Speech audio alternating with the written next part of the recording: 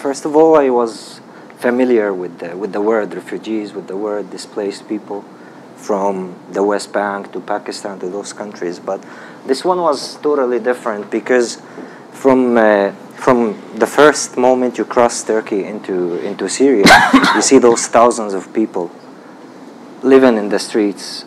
It was summer the first time I went in. It was sunny. People were okay, but then winter came on. And I knew exactly what I wanted to do. Everybody was advancing to the front lines, doing the rebels, and the refugees didn't have enough chance to be covered properly in this part of the story. So I contacted my superior. I said, look, I'm interested to cover the refugees, the displaced people. He said, you're the man, you're on the ground. Do what you feel like it's right. And we had planned through AP that we coordinate 3 formats together, which was so interesting to have the video, the text, and the photography together. And thousands of people living in mountain in winter, tents, muddy grounds, children.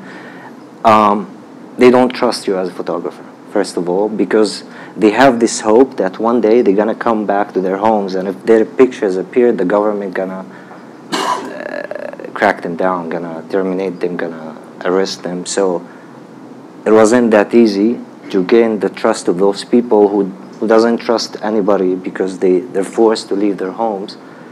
And it's miserable conditions. People live in really miserable conditions. It was so important to show what kind of life those people live, because if this picture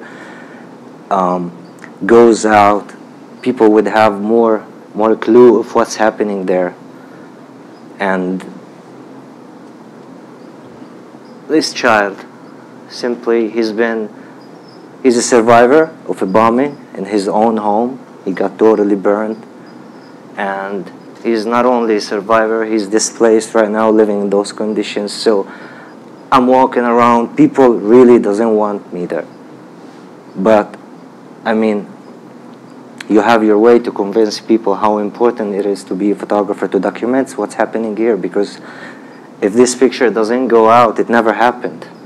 So we had to do extra efforts to show those people how important it is to be here. I'm with you. So, and it made it part of the Pulitzer, this picture, which is so important, that this little kid right now is well known as an example of a survivor, of a refugee, which is still the case till now. Thank you, Muhammad.